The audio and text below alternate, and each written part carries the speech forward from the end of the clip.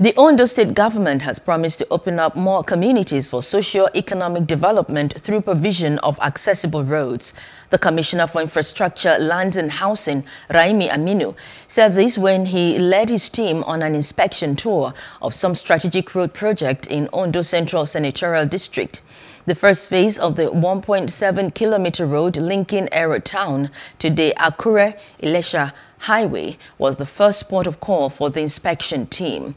Aminu appears delighted with the work done so far and wants the contractor to put in more effort to ensure speedy completion. We are happy with the quality of work done and the level of completion. We can boldly say that this contractor, she's very, very knowledgeable and she's intelligent. That's why she's making very good use of this climate weather. Because in a few weeks to come, or a few months to come, we'll be entering a rainy season.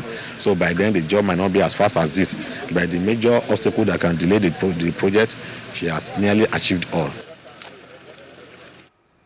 From there, the team moved to the construction site of the 2.4-kilometer Okeodu-Ikpensa Road, which has reached an advanced stage. The major culvert is being put in place to beat the rainy season in order to deliver the work on schedule.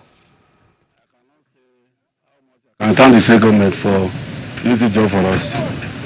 And after the completion of the roads, it will reach the economics of the road, of the town. And this is the only route. If there's any problem between the express road, this is the alternative route to Akure. Hello. Hope you enjoyed the news. Please do subscribe to our YouTube channel and don't forget to hit the notification button so you get notified about fresh news updates.